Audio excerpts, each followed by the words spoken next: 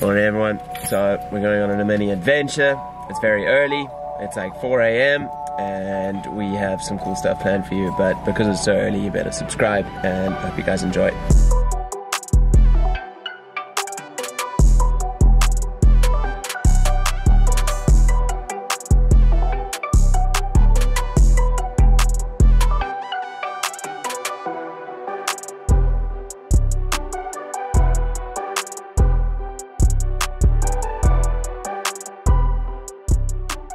Yo guys, what's happening? Dean here for Marijuana SA, and today we are at ENERGYWISE light manufacturers and we are checking out a whole bunch of different kinds of LED lights. They have an awesome horticultural range, as you can see in front of me here, called the Earth range, and we're basically going to have a look at all the intricacies of these grow lights, the efforts that go into creating these lights, and then also all the testing and R&D around that as well. Yo guys, Andy here. First thing, a lot of you guys will see chipboards that, and this is something that really fascinated me when I first heard of it, but these lenses, there's a way off between going for lenses and not going for lenses, and I'm sure they're going to give us the science behind it, and I'm going to maybe put them on the spot, but they tend to have a, you know, if you leave lights just exposed, obviously the longevity of the lights is decreased, and you may also get dust barriers, which, you know, 10% of dust affecting your light across the facility side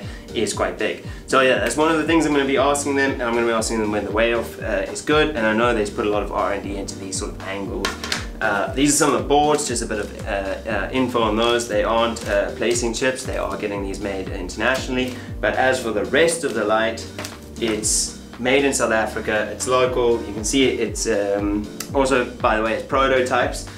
These are about to be released to the market, and you have something more like you would see something like this in your home tent setup, and then you would see something more like this, which is connected. You would connect it to sort of scaffolding in a factory. Very easy, it just clips like that. You would sort of see sort of these similar units, but you can actually spread them a little bit further apart, and that's going to be in a facility. The guys that we're working with here that are showing us around have done facilities. They've done loads of small size grows up to some really sick, full-on factory cannabis grows. So we're excited to see what makes these lights so great, and we are looking forward to walking through. Let's go check it out.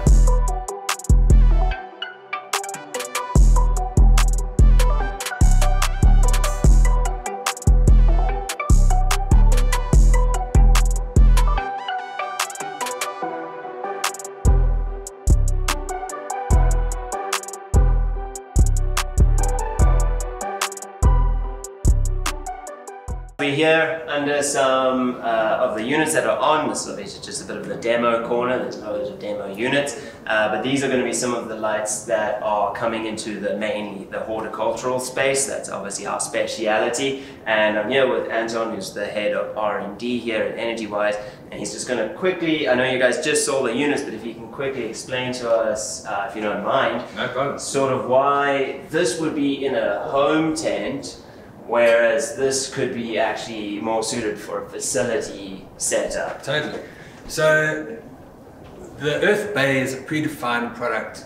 We can't move the modules, the LED modules, further apart or together.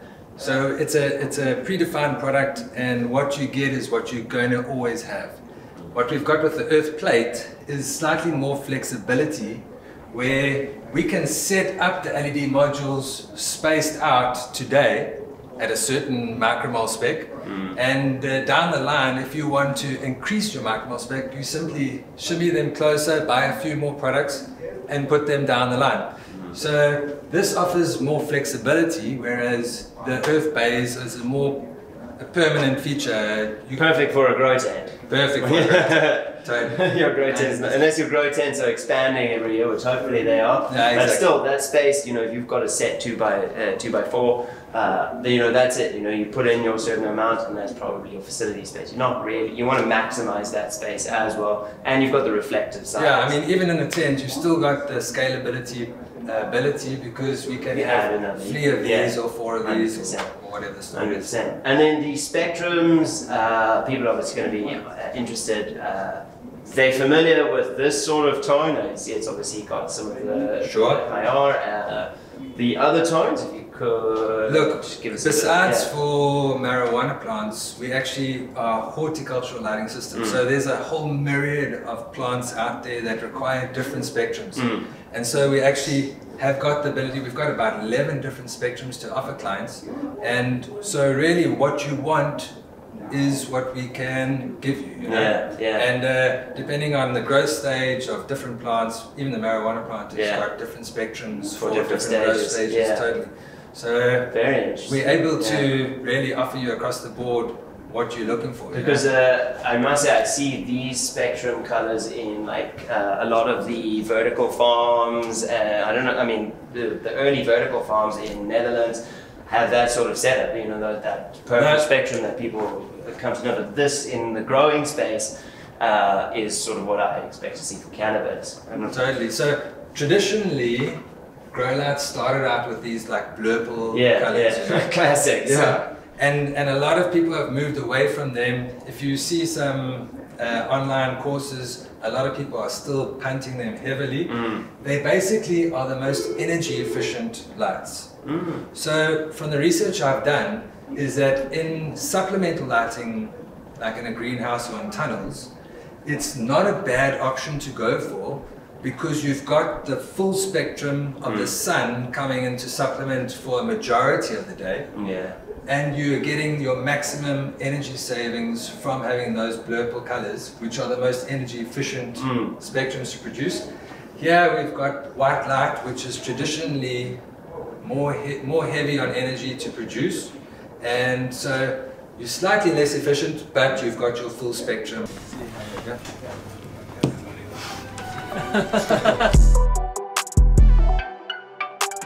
And I'm here with Jonas, who is the CEO of ENERGYWISE, and we're going to have a look at some of sort of the R&D and the machinery and innovations that they use in the laboratory. Firstly, we've got some really cool machines behind us over here, some 3D printers. These machines allow us to sort of expedite that process. So when it comes to prototyping things, when it comes to testing things, we don't have to wait for the tooling phase to figure out what does and doesn't work. We're able to very quickly and efficiently sort of produce stuff in-house, sort of leave stuff running overnight, come in the next morning, and you know the concept becomes reality. We get to play with it, test it, and really start seeing how we can move it to the next phase. So we'll have dozens, if not hundreds, of sort of iterations of things before they actually make it onto the final and out of plastic, likely, and not metal. Because I mean, if you're going to go and make everything out of metal, it's going to be expensive. It's obviously trying to keep costs down as much as trying to keep like the technology and efficiency moving. The 10th to 20th iteration will be the final one.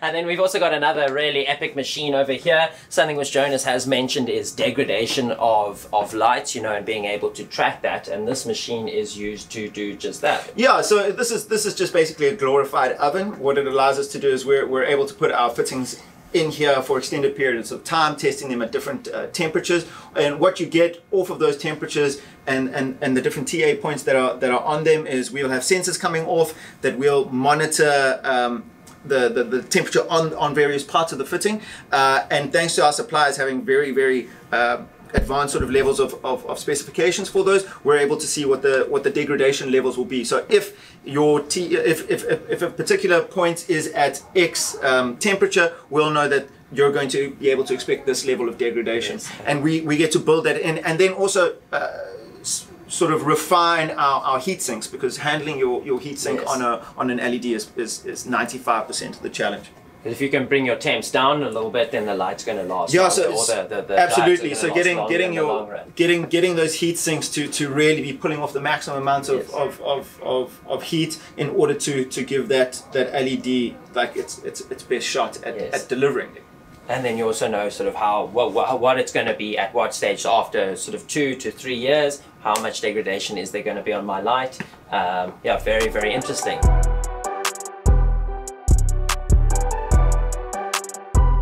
We've stumbled into the second part of the testing room. You can see there's some gadgets here that we're gonna get explained, get taught about, and then obviously we have some data up here on the TV. That's obviously fed in from the master PC, and down there is the sensor, which fits into or connects up to this, which we're going to hear about from Anton, who is the brains behind all of this. How's it, guys? So start off with the famous Alien vs Predator thing. It's obviously a gynometer. This is a goniometer. Goniometer. Yeah. And basically is there to test the as-built fitting. So we've got all the components, we source them from around the world, we've designed the fitting, it's come through all of the iterations of design, and we've now got a fitting that we want to release to the world.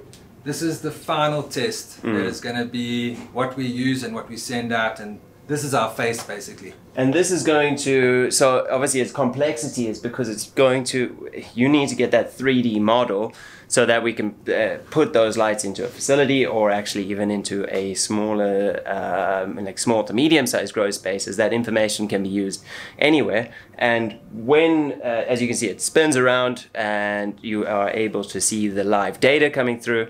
And then you can even go as far as to build a 3D representation of that light in space, where it is, and that's obviously going to be used. Then you can map your facilities. 100%. That's how we get the power maps, and we've got a special design software where we design your facility. If there's a walkway up and down, doorways and corners, yeah. So that's obviously you can put it all into a file and say, you know, because your clients are going to say we want 800 UMOL. 100%. Across the board, you got that cool. And you've got to give challenge accepted. And if you're not in the money, somebody else could be quoting you in the money and you would be outpriced, you know what I mean? So it's just a way of defining the system and getting the best out of it. Guys, as well, like just we didn't mention that this is like a R1,000,000 plus machine. So yeah, we feel really privileged to be here today and to have been able to learn about these sort of things, because this is not something that everyone has access to. And as you saw on the door, no filming allowed. We've had exclusive access today to come in and learn about these things and hopefully teach you guys. So if you can, do us a solid like and subscribe, and check out some of the links below. So guys, we are in the production facility for ENERGYWISE. We're going to have a look with Anton and Jonas at all the different steps that go into creating the grow lights. So obviously we've seen all the testing that goes in, all the research and the development, and then once all of that is complete, these lights do go to market and at a scale, and that all takes a lot of work. So we're going to see some of the intricacies that go into putting all of these awesome grow lights together. At the moment, this is the earth plate, and obviously the driver is separate to the LED modules. So these drivers will be clipping onto a P2000. That's the unit when he's finished, and basically he's made up of 2 LED modules that are linked, and so it's a single power feed to 2 modules. And from the driver here, we'll drive 2 modules from this side and 2 modules from that side. Tell us a little bit about the manufacturing process and why we're not seeing any glues or adhesives on the product. Yeah, absolutely. Look, for us, one of the key things is longevity of the product. So we want them to be serviceable. If you start gluing stuff together, you're just throwing away giant swaths of your product every time. So also for recycling down the line, when you do strip these out in 5, 10, 15 years time, we want them to be, they're called earth. It would be stupid not to take the earth into account when we've designed them. So yeah, absolutely every part of this is done to be able to be stripped down, to be able to be replaced, and to be able to be recycled come the time. So easy servicing, and you're making sure that everything is being able to be recycled. Yeah, 100% right from the design phase. After it's been produced, this is our last one of 2 tests that we do for the SABS requirement. We've got an insulation and an earth test and a function test that happen here. Once it's passed this test, it's going to go upstairs for a 2 or 3 hour burn-in test, which is the last before it gets boxed and goes out to the customer. Man. That's how they know it's not going to electrocute anyone. Let's go check the burn test. As promised, I said I would ask some Q&A about the lenses, and now I'm delivering on said promise. I'm putting Anton to the test. He obviously knows why, but I was really fascinated about lenses when I first got told about them. Not a lot of grow light companies are doing it, and yes, it decreases the efficiency. So, but there's a caveat to that. So if you want to just explain sort of why you opted in to go for a lens, even though there's a sacrifice, and why you're gaining from it ultimately anyway. No, cool, thanks Andrew. So look, on a bare LED, the light comes out in like this bubble shape, and you have quite a lot of light going left and right, and those manufacturers employing those techniques are asking you to bring the crop really close to the lights in order to capture, utilize that spectrum. 100%. Yeah. And it's expensive. So when you get a lens, we actually focus the light downwards onto the crop, and what it allows us to do is have super high UMOL specs, which would come with a heat signature associated, even on LEDs. Yeah. But it allows us to get about a half a meter away from the lights, and still have 1,000 plus micromoles at half a meter away, which guys without lenses are backing. And in between that, in that half meter space, you have you know, that old favorite thing called airflow, you know, and circulation. Sure, the plants are having more airflow and circulation. And they're not getting, well, I suppose they get the airflow and they don't have to drop it so low. And it's also, I think it's a little bit easier to get in if you have to do trimming and if you have to do pruning and this. Actual ergonomics. Yeah. So that, but then what about other benefits? I suppose I see there's like rubberized seals inside. Yeah, that lens is super cool. Just by putting it onto the heatsink, he's got a silicon lens around there. It becomes IP65. We can wash these fittings with high pressure hoses. They are completely waterproof. And so it adds a protection from dust, as you were saying earlier. That was the one thing that I heard was like, you know, you don't think about think about 5 years of dust on a straight LED chip. You know, it's like, unless you got a little Q-tip and you like go and like polish it. No, and that's impossible. But the guys who've been on HPS for a long time, they'll tell you how quickly their reflectors used to get dirty and basically just not optimally performing, you know. And that's the same concept. You can come in with a lappy and just wipe it in one go. So you can hose it down you know, even to that extent. So no, thank you so much for sharing on the things. Sorry, I geeked out on the reflectors, guys. I'm not being Mr. Cool wearing my sunglasses inside. I am entering in the final stage of the testing, and you guys can't see anything. This is, there we go. This is what we call a burn test. This is basically means they put every light on for at least 2 hours, and they can pick up a lot of the issues in that first 2 hours. So it's essential that you do this, and I know a lot of facilities don't because it's a bit of admin, and well, a lot of admin. This is, you know, this takes up a lot of space. It's hot, and if you're running this, you know, 100 lights at any one moment for a month, you're racking up your electricity bill, which is also not fun. But it's essential to pick these up, because if you get them to shelf and you have a bad experience, it's not, you know, you're not paying top dollar for that experience. So this is why it gets stress tested, and you make sure that when you open it up the box, you've got a perfectly working in order unit. And you can see I'm sweating a bit in here, and I think I'm about done for this little room. As you can see, it's nicely sheltered away and hidden, but we've had a blast going through the facility. We've learned a lot. We are so glad to have come through, and this is not really, I mean, we obviously run the grow shop, and this is on like in the manufacturing level, but we obviously selling you guys grow lights, and we want to make sure that we know where things are coming from, what they look like, how they get assembled, and learn more. We want to learn more about the process, about the machinery, you know, get the behind the scenes, and also see what else is happening in South Africa. So it might not be the usual video that we do put out, but it's still valuable for us to learn and for everyone who watches the video to learn as well. You know, education's a big part of it. As well. I've learned this shit. Like. Yeah, It's like we can't know everything every time. So if you guys learned something and you're watching, make sure to like and subscribe. And it's been a pleasure taking you through. Thank you so much for the guys facilitating this tour, and we look forward to seeing you on the next video.